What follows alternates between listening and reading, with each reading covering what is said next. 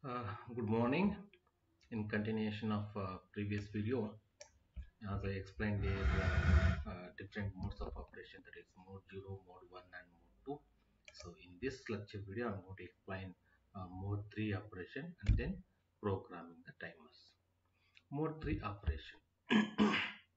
As we know, it is a split timer mode. Again, if it is used as a timer, crystal frequency divided by 12 is the source of clock that is applied to one input of AND gate, and TR0 here specifically TR0 only, because TR0 can be used as a timer bar counter, and that is applied to TL0, that is 8-bit counter. Okay, so and it rolls over when FF becomes a 0. That time TF0 is used as a flag bit, and then interrupt is occurs. So here it can be used as a timer or counter. Another one, timer 1. Okay, timer 0 here, uh, TL0 is used as a 8-bit counter and TH0 is used as another 8-bit counter. For this, timer flag 1 is used. Timer flag 1 is used and run control bit is TR1, and it can be used as only timer. Say TL0 is used as a timer 0 bar, sorry, timer bar counter, 8-bit timer bar counter, and the timer flag used is TF0 and run control bit is TR0. And similarly, another one, TH0 is another 8-bit counter used as only the timer. Timer flag 1 is a flag bit, and TR1 is used. So timer 0 is split. Timer 0 is split into two different timer. Okay, so TL0 and TH0. TL0 is used as timer bar counter and TH0 is used as only the timer. For TL0, timer flag TF0, that means flag and control bits of timer 0. For TH0, flag and control bit of timer 1 is used. This is called timer split 2. Split timer mode. Mode 3, two 8-bit timers using timer 0. That means in mode 0, 1 or 2, timer 0 and 1 may be programmed independently. But in mode 3, timers do not operate independently. Timer 1 stops counting. Its control bits, control bit TR1 and flag TF1 are used by the timer 0, that is TH0. Timer 0 becomes two completely separate 8-bit counters. TR0 controlled by TR0 and set the timer flag TF0 when it rolls over from FF to 00. It can be used as a timer bar counter, and TH0 controlled by TR1 and sets the timer flag TF1. It can be used only timer. So while timer 0 is in mode 3, timer 1 can be used in mode 0, 1 and 2, but no interrupts will be generated because the timer 0 using the TF1. So then timer 1 can be used to generate the baud rate for serial communication in any other modes, but that does not depend on the interrupt for a proper operation. So this is what mode 3, timer mode 3 operation. So we call it as a split timer mode. TR0, timer 0 is used independently as two separate 8-bit timer bar counter for TL0 and only timer for TH0. Now we'll see steps to program in mode 1.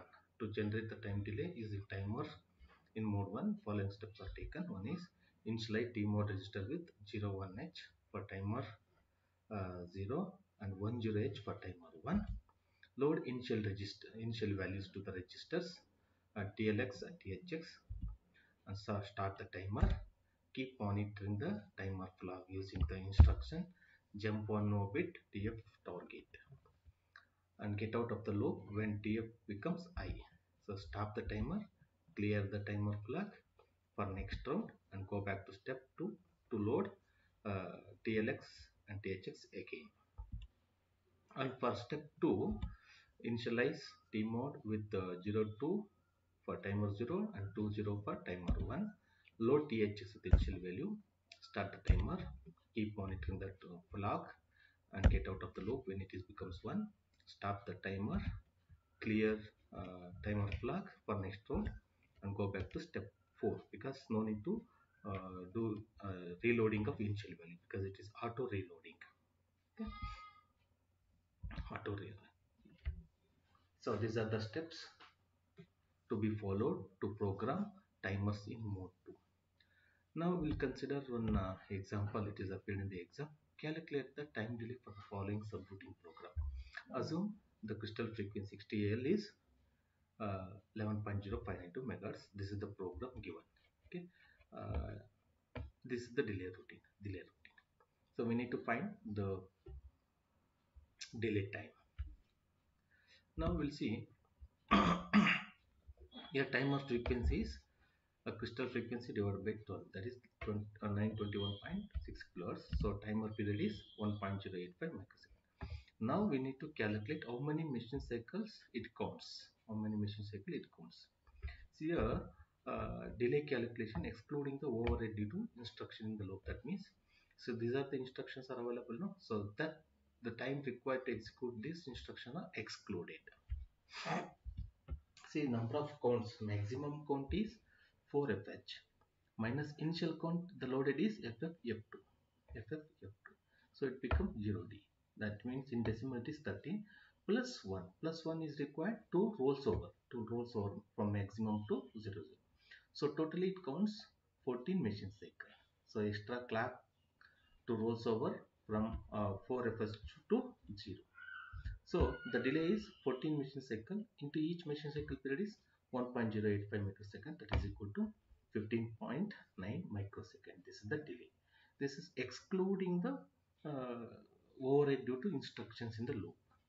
If we include that, so these are the machine cycle required to execute. So totally it is 28 machine cycles. So delay is equal to 28 into 1.085 microsecond, that is 30.38 microsecond. Okay. So for square wave, t is equal to 2 times of delay. So 60.76 microsecond, and it is the time period. Frequency is 1 divided by 60.676 microsecond, that is equal to 16.45 kilohertz. So this is what how do we calculate the delay. Now we'll see assembly language program to generate a pulse using mode 1. So pulse in the sense, we have high pulse and low pulse. High pulse in the sense, initially it is 0, it becomes 1, for a while, So that means we can say 0.25 millisecond, for 0.25 millisecond. So initially 0, make 1 and provide a delay of 0.25 millisecond, then it becomes high pulse. That means transition from 0 to 1. And low pulse in the sense is reverse. Initially it is high, it becomes low and provide a delay.